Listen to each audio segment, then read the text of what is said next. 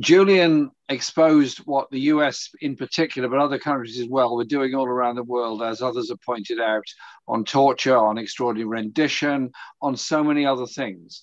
And so it is important that we don't get totally concentrating only on the process, but also on the political message, because an awful lot of people around the world simply don't understand the importance of Julian's work in exposing all of that horrible stuff about foreign policy and what it really means. And if it's not exposed effectively, then it will be repeated over and over again. I'm speaking at the Stop the War Coalition this afternoon, and will obviously continue our calls for support for Julian Assange.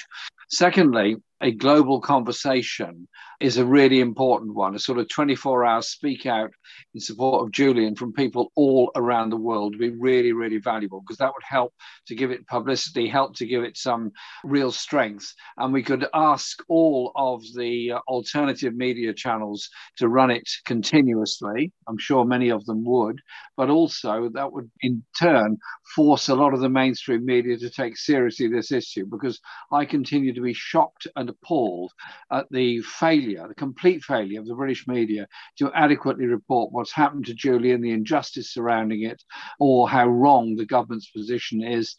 I mean, whilst they have so far said the case is going to be heard again in court, they could quite easily say they're simply not going to agree to his removal to the USA. And so I think the role of the British media in this has been appalling, in particular the failure of The Guardian and the BBC to adequately report what's going on here.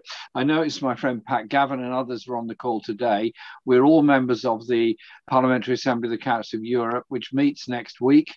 If there's some way that we can get it on the agenda next week and at least try and get some statements of support for him, because it's a good opportunity to do that. And so parliamentarians around the world have a huge role to play. But above all, it's about making the campaign big, open, popular, and fully understood around the world that Julian has told us the truth about what the viciousness of the war on terror was all about.